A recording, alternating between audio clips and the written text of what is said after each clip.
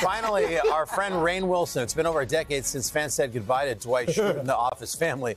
But all these years later, the Dunder Mifflin crew is still getting a lot of love. Over the weekend, Rainn sharing a sweet photo of a note. It reads, "The Office got me through some of the darkest days of my life. I can't thank you enough for that." Of course, that meant a lot to Rainn, I'm sure.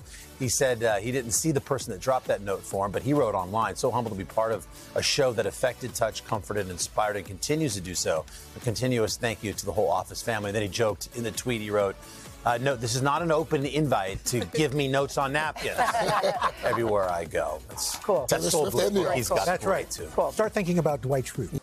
Hey, thanks for watching. Don't miss the Today Show every weekday at 11 a.m. Eastern, 8 Pacific on our streaming channel, Today All Day. To watch, head to today.com/allday or click the link right here.